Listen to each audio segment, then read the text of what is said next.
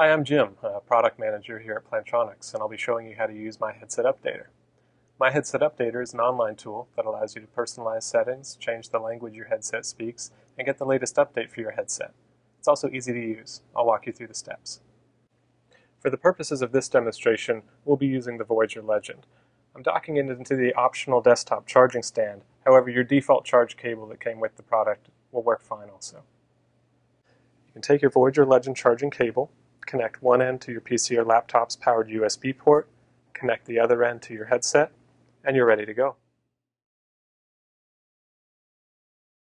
Go to plantronics.com/myheadset. Under Headset Updates, click Learn More. Select the headset that you're updating from the list on screen. Once you've selected a product, a list of settings you can customize will appear. Click on Get Started. If you haven't installed MyHeadset Updater before, you'll be prompted to do so. It just takes 3 easy steps. First, click on Start. Next, click on Download. After you accept the terms of the end-user license agreement, you can install. When installation is complete, click Finish. If you haven't already plugged your headset into your PC, you must do so at this time. As you can see, a number of customizable features appear.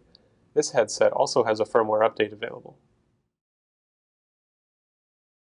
I can also change the language I receive voice alerts in. For Voyager Legend, this means I can also speak to my headset in the selected language for voice commands. I can also enable or disable some of the headset's advanced features using this tool. Once you've selected your desired feature preferences, scroll to the bottom of the page and click Update your headset. You can review your settings here, and when you're ready to proceed, click on Update.